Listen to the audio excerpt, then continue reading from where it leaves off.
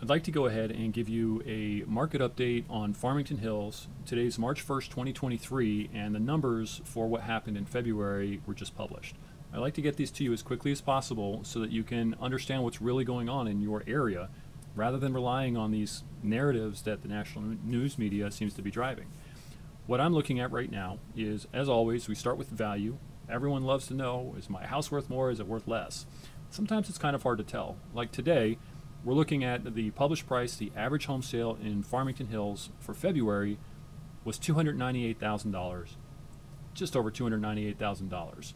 And that's down significantly from January when the average price was $322,000 and some change. I always leave off those last couple because it's a mouthful. Anyway, at first glance, that is a bit disheartening, right? It sounds like our values are going down. They're going down drastically. That's like 7-8%, and that's a huge drop. What we have to pay attention to is, especially in our area of the world, country, is that seasonality really affects what's going on with the pricing. And so if we're just looking at the immediate past, we had a price drop, and it's the lowest that we've seen since last February. Last February also appeared to be a price drop. What happens is, especially in Farmington Hills, we see this huge gap between the end of spring, early summer selling prices and in the wintertime. It almost seems like people are offloading and they're looking for deals in the winter. Only hardcore buyers are looking, not only because we also had a very expensive home that sold. What we're seeing is that there were a couple of inexpensive condos, and we actually had a fixer-upper that sold for well under $100,000 that seemed to really have influenced the prices for the month. We're really going to want to pay attention over the next month or two and see if we start to see that seasonal increase in prices as well, or is this kind of the forewarning of what's to come. Looking at the rest of the area, everything else seems to be trending exactly online for small increases month to month. They were actually seeing increases early. Typically for our area, January, February are the low point in terms of numbers of sales, in terms of average dollars per sale, in terms of how many homes are available. And for a lot of our area, December was actually that month, and we've been seeing early signs of recovery. So this is actually very interesting. I'll be paying extra special attention to it this month, and I'll give you a full report again in a month and let you know what's happening. In the meantime, all the rest of the numbers are looking really solid. I mean, in terms of our days on market, we're at 32 days, which is up a little bit, but well below normal for our area, if there is a normal anymore.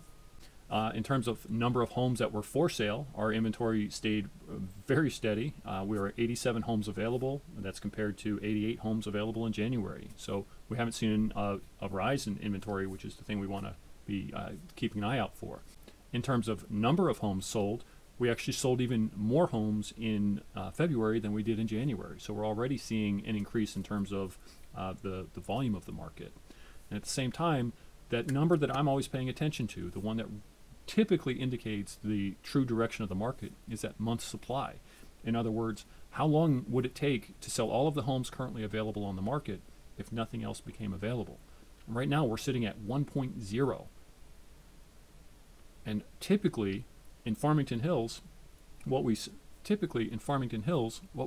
is if there's below a 1.5 month supply, that our prices are actually increasing. It's just kind of hard to tell sometimes because, I don't know, the nature of statistics, right? If we're only selling 50 or 60 homes a month, it's really not enough to get a solid trend line. And we can manipulate the data, and we can look at 3-month and 6-month trend lines and things like that, and it seems to help. But this month's supply is the best way of looking at actual real-time data and getting a grasp of what's going on. So even though we have that apparent loss in value, I wouldn't guarantee it, but I expect to see that as we hit the spring, that we start posting higher and higher numbers, especially if interest rates stay flat or decrease at all. And next week, or later this week, we're supposed to hear, I think the Fed mentioned that they were going to be posting another increase to the base rate, but my banker tells me he thinks it's already been built into the market. So I don't know, as always, it's above my head. If you like talking about that kind of stuff, let me introduce you to my personal banker, He's a great guy and has a great way of explaining very complicated subjects like how mortgage rates are, where they are, and what's happening. So that month's supply, we're low, right? Normally we only see price increasing when we're at a 2.7 month supply. Anytime we're below that 1.5, like our prices are normally rapidly increasing. So I wouldn't say it's shocking to see that we've seen a decrease. We have these two conflicting events happening. We have the depths of the winter. We have our winter baseline. At the same time, we have this complete lack of inventory. So they're kind of in opposition. And it's going to be interesting to see as we move into the spring selling season, what actually has happened with the prices. Do we see an increase in inventory or do we see an increase in sales? I think the interest rates at this point, for the most part, we have accepted grudgingly that we're not going to see 3% again. We're going to be in the 6s, we're going to go up to the 7s, go down into the 5s. Who knows? But the reality is we're now at interest rates that are higher than they were, as we were in that recovery period. Now, historically, we're still at a great interest rates. For most people, and for a lot of people, the interest rate just turns into a tax write-off, and so it's kind of money out of pocket. But I don't know, accounting, not my thing. Anyway, I probably suggest you take a look at our market report on all of Southeast Oakland County. This gives you more of a regional view of what's happening because it's important to look at the micro events, look at the individual cities, what are the numbers, what's actually happening, but paying attention to the region as well because there is so much influence between the cities. And looking at buyers in particular, they may be aiming for one particular city or school district, but depending on the homes that are available, depending on, you might have been shooting for Northville when you originally moved and ended up finding the home that you're in now and love in Farmington Hills. It's always so interesting the way that our searches evolve and the requirements evolve over time. So just part of the fun of what we do. Anyway, take a look. Here's our Southeast County market update for today as well. I just filmed this a few minutes ago so you can get that regional view.